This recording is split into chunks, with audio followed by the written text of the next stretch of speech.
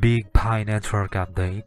KYC is moving into the protocol itself. Pi is rolling out protocol version 23 and a new Linux node. Today we will break down how on-chain KYC enforcement and the centralized KYC authority could change everyday use, exchange listings, and app integrations.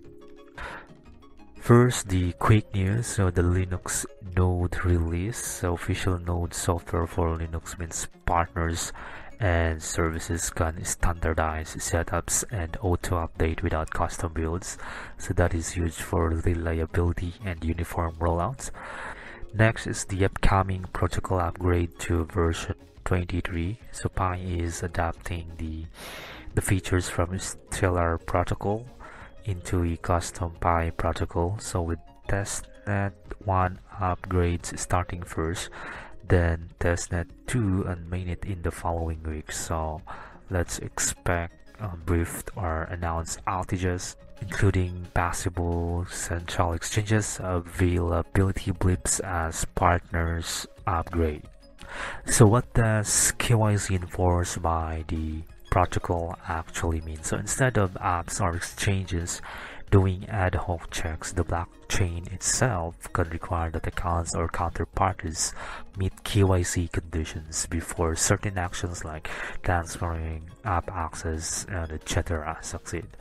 So this means that cleaner integrations for exchanges or services because compliance logic is consistent on-chain, and less spoofing or bypassing, since enforcement isn't just on the user interface level, so it's on the protocol level.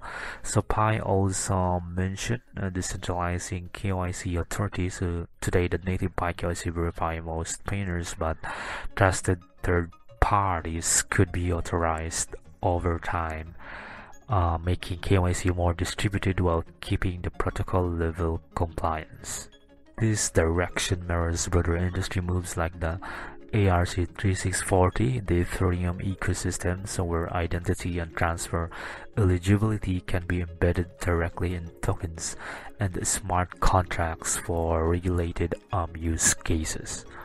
So who this impacts? So first are the pioneers. So if you are KYC verified, day-to-day may feel the same, but failed KYC could start blocking certain actions once the enforcement is active. So expect announced maintenance windows during the stage upgrade.